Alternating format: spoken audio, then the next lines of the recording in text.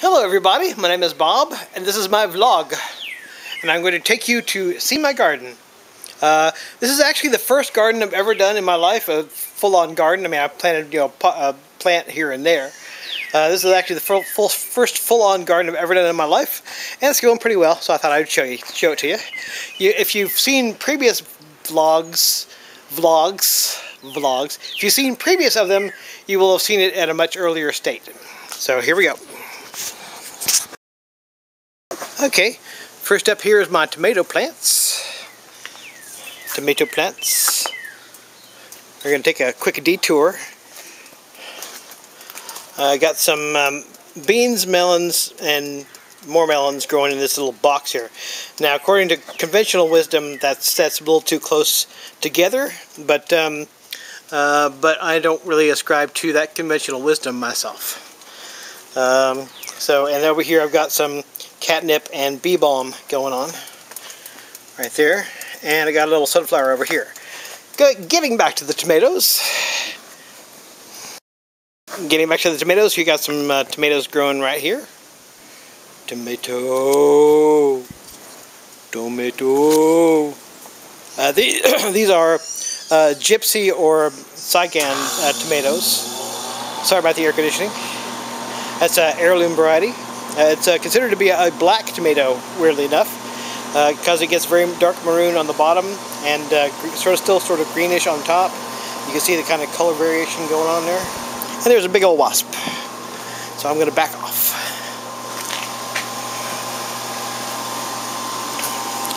And here, I planted these kind of late. These are a heirloom Italian variety cherry tomato. Whoop. Oh, you're just a hoverfly.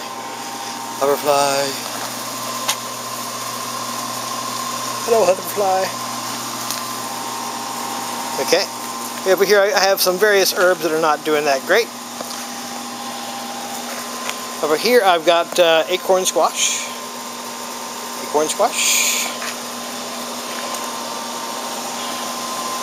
A whole big mess of what the fuck are they? Marigolds. They are called marigolds. Some hanging pots with some more cherry tomatoes and a pepper.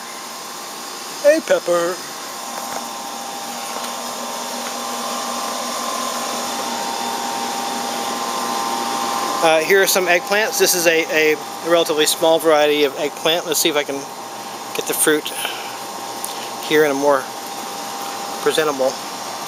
That's a fairly small. It gets to be about 6 to 8 inches. Here's a little fly on my camera. Hello, little fly. Over here we have more melons. These are this is a heirloom variety, and I probably can't pronounce the name. It's Ananas de Verte or something. It's something that Thomas Jefferson once grew. It's sort of similar to a honeydew.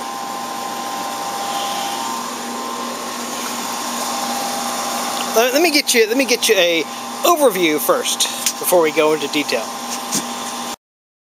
Okay, this is sort of an overview shot. Over here, corn, beans, and squash. More squash. Over here are my indomitable cukes that are taking over the world. Let's get back to where we were. Oh, and I just ran into I've got the world's weirdest trellising system. I swear to God. It's not really. It looks like something the Addams family would come up with, honestly. But okay, so let's go back where we were. Those are the melons I showed you just a minute ago. The Ananas du Verte, or whatever the hell it's called. I don't know. Maybe I'll put a link in the description. Eggplants, acorn squash, the tomatoes. This is kind of unusual. This is these are called tiger nuts or chufa nuts. They're not actually nuts. They create little tubers down the ground, and the tubers have a almond-like or coconut-like flavor, and they're very easy to grow. They're actually a close relative of one of the world's most pernicious weeds, so obviously growing them is not an issue. Okay, here in front we have lemon squash. Lemon squash. More lemon squash. And we even have one little fruit developing over here. Let me see if I can kind of get a look at it here. And you see right there is a little fruit developing. So I can get a little closer. Yeah, there's one little fruit growing there.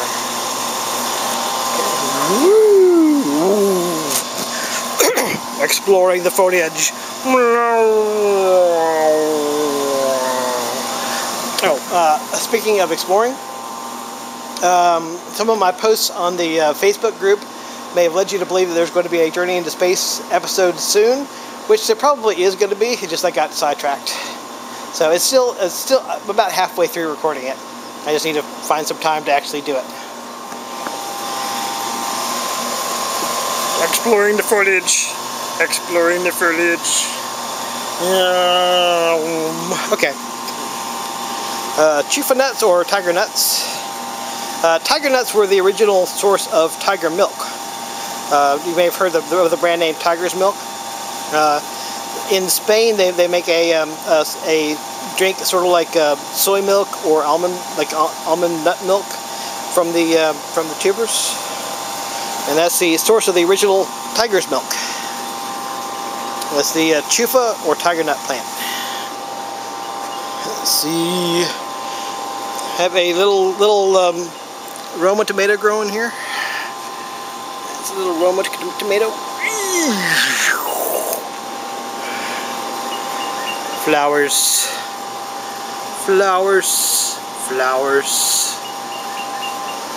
Okay, over here in this weird, wacky little box, I have another eggplant, the same variety. It's called Astrakom Eggplant. Here's another of the Gypsy or Tsygan tomatoes. So I can get in here without hurting myself or someone else.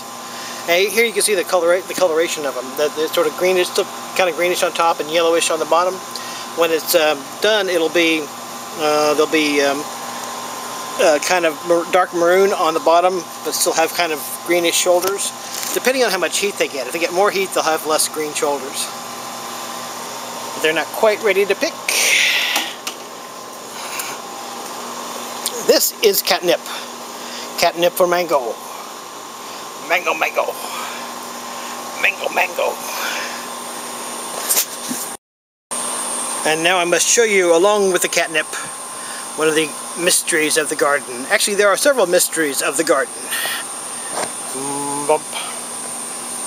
Bump. Bump, bump, bump, bump, bump. Da-da-da, ba-da-da-da-da, da-da. Okay, that's a garden gnome, which I made myself. Yeah, let's get him into the sun, get the dirt blown off him. You can see him a little bit better.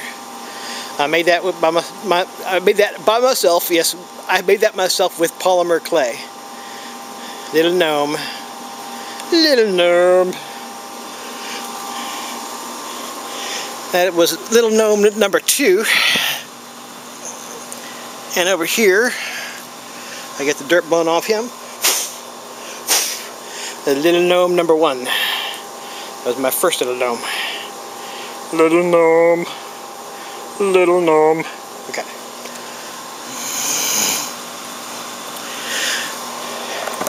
And also, there was yet another mystery of the garden. Mystery of the garden. Woo! I was digging a bed for watermelons, which I'm going to put over here. That's where I'm going to put watermelons. Granted, it's a little bit late in the season to be growing watermelons, but we don't usually get any kind of chilled air until Halloween. So anyway, I was over here digging my bed for my future watermelons. I haven't got the seed yet. And I dug this thing up. This thing. And when I first dug it up, I was like, what the fuck is that? Because obviously it was like a small figurine of some sort. But at first I wasn't sure whether it was a figurine. I thought maybe just some sort of weird root or something. It's da da da da da da da. Then I thought it might be some sort of weird cult figure. I literally dug this up from my backyard. However, what I believe it actually is a very old, like from the 1960s Batman figure. But it's just weird looking. Check it out, man. Check out the fucking head, man. What the hell's going on there? What the fuck is up with that head, man? What's up with that face? So anyway, here's my little Batman / Cthulhu figure, which I keep over here by the garden gnomes. Right there. Okay, over here is the corn and bean bed. Let me get a better angle on this so you can see it a little bit better. The corn and bean bed. I'm growing corn, bean, and squash together in the Native American Three Sisters technique, companion planting. I got a little acorn squash going down here. A little acorn squash is going down here. And over here, though these ones over here are not doing as well. And I can get a good... this is Hopi blue corn. It's obviously an heirloom grown by the Hopi Indians. And it is growing with these beans, which are Haricot Tarbais beans, a French variety renowned by gourmets. Corn. So these are like a white bean, and if you buy the Appalachian Contrôlé beans from France itself, if you buy these beans from France, basically they're going to cost you $15 a pound because they have to be hand-picked in the whole shebang. But I mean, they're just white beans. They're fancy white beans.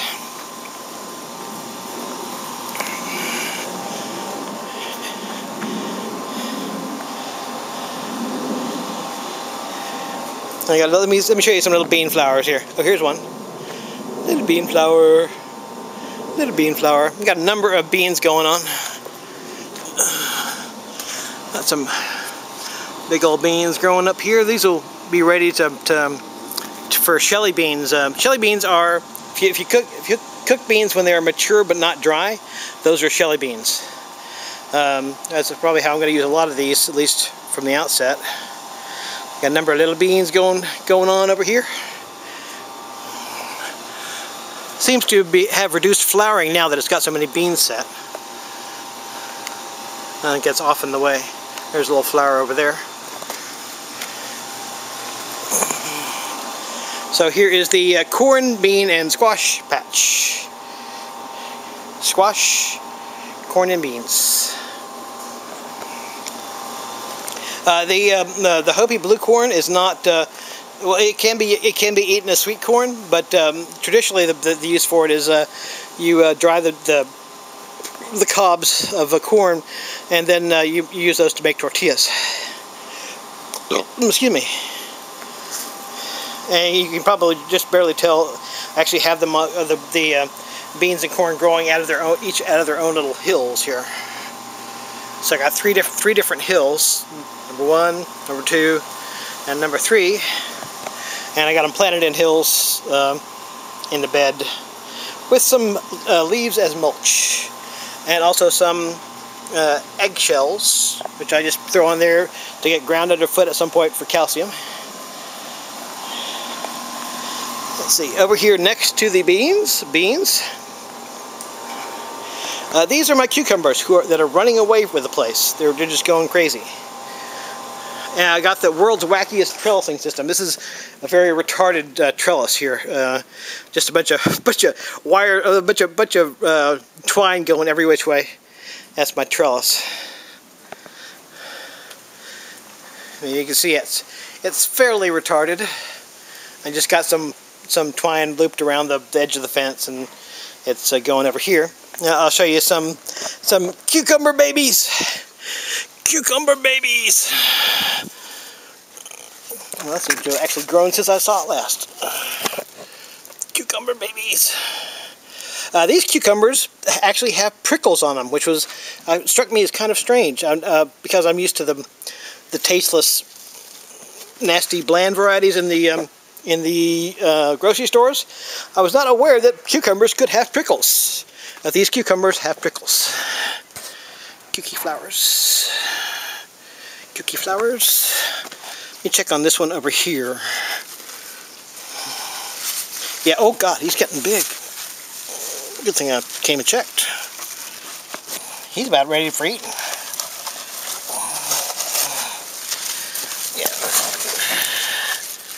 Yeah, he's getting big. It's almost ready for going somewhere with. So here is my very vigorous cuke plants.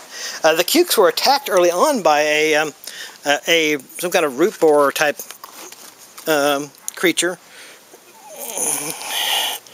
You can kind of see some damage here from it. You know, see right here. But it didn't seem to once I cleared the mulch away from the stems so that they wouldn't get attacked quite as much, it didn't seem to bother them at all after a certain point. They just got over it. Also with the lemon squash, it got attacked pretty heavily. Maybe I'll just tell from some of the stems here. Or over here, you can tell a little bit. This healed up pretty good, but it got attacked really bad with stem borer insects. But they were just like, yeah, whatever. Whatevs, man. We don't care. Marigolds. That's actually over there. That sad little stalk of corn there is what I call my Methuselah corn. I'd gotten some white corn to try to make tortillas with using nixtamalization, and most of the corn I just sort of left around for 5 years. I decided to plant one of the seeds, and the seeds were 5 years old, but I did manage to get this one to come up, but he's not 100% healthy. And certainly not as vigorous as these. Where are we going next? These in the back here are the same melons as I showed you before, the Ananas melons, or whatever the hell they're called. It's a little tiny melon flower. Just by point of comparison, the melons had a bit of a problem starting out with. I think I had too much uncomposted organic material in the soil that kind of retarded their growth for a while. This was actually planted before this, so you can see that there's a big difference there. They're both related plant families, but this one's starting to come back after having had some problems originally, probably because I just had too much uncomposted plant material. Okay. Oh, well, here's some parsley, which has not been doing that great. Of course, I got it planted real close here. I just sort of I started the seeds after losing a couple of crops. I started the seeds and just sort of left them there. But I mean, I get some parsley off it every once in a while. There we go. And wild alpine strawberries. According to conventional wisdom, I should be thinning this. They're just coming out all over everywhere. I don't thin if I can help it. So, but I got at least a couple plants that are really doing extremely well. There's no certainty that there will actually be fruit this year. Sometimes it takes them a second year to actually get to bearing fruit. But these are wild alpine strawberries. Okay, what's next? Oh, I'll show you some of my plants that are not doing so well. This is mint. It actually came from a package of mint I got at the grocery store. I just stuck the stem in the ground and it's growing. A little basil, it's not doing that great. This thing is Mexican mint marigold, and that's proper marigold, and that's catnip, I think.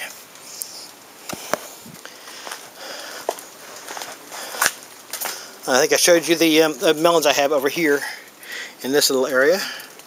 But we have a little tiny melon flower right there. Yep. Alright. And here's sort of an overview of the whole place. And let's go out in the front yard. Now, one thing I got to show you before we go to the front yard is this plant, which the bugs all seem to really love for some reason. I wonder why. But this is called prickly lettuce. It's a form of wild lettuce. See, it's all the wacko looking thorn like things on the bottom of it. Yeah, you can see, kind of see it better there. This is called prickly lettuce or wild lettuce. And the latex from this plant actually produces a opioid compound. I didn't plant it for that reason. I didn't plant it at all. Actually, it's just a weed growing in my backyard. Because I have all the plants back here, I don't let lawnmowers get back here. So that's why that's here. And there's another one over there by the corn, right there. Anyway, I find it interesting to find the stories behind various wild plants. This is called prickly lettuce. Interesting thing. Bugs apparently love it. I don't know if they're getting stoned or what they're doing, but they apparently love it. Okay, here we are in the front yard. We have a lot of trees around here. Big time tree canopy.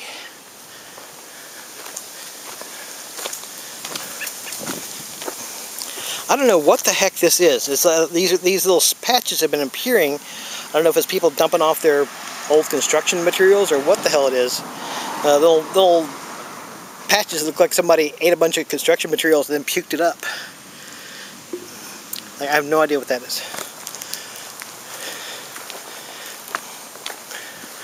Over here is the fig tree.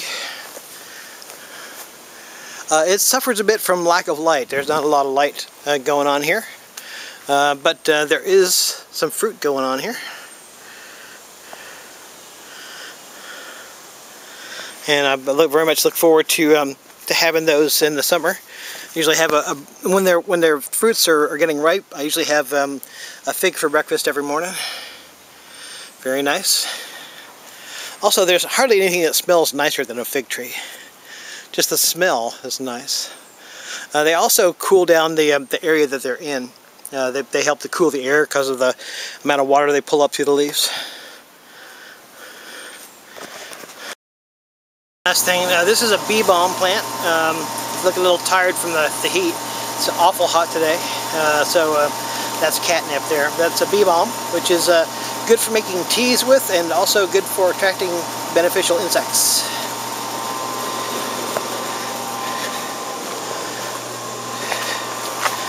These are just pecan saplings growing up here.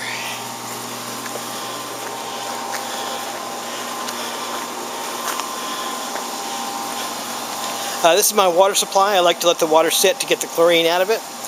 So I'll pour it into these buckets, and I'll let it sit for a while to get the chlorine out, because that's beneficial to getting the chlorine out is beneficial to microorganisms in the soil. Yes, microorganisms.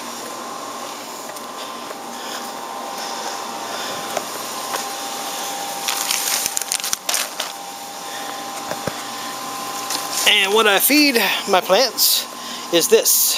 Now, you see all these little bottles? Bottles. That's Farmer Bob's lizard juice. Homemade organic fertilizer.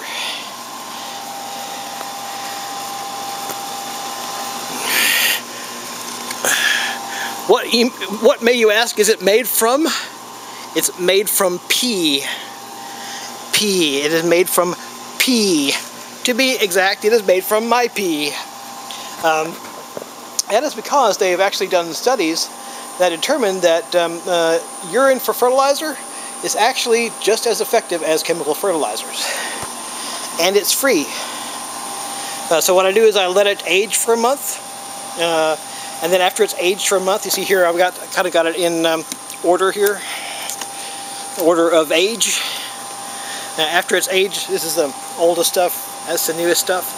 And once it's aged for a month, I mix it 1 to 3 with water for direct fertilization, or 1 to 10 for foliar feeding.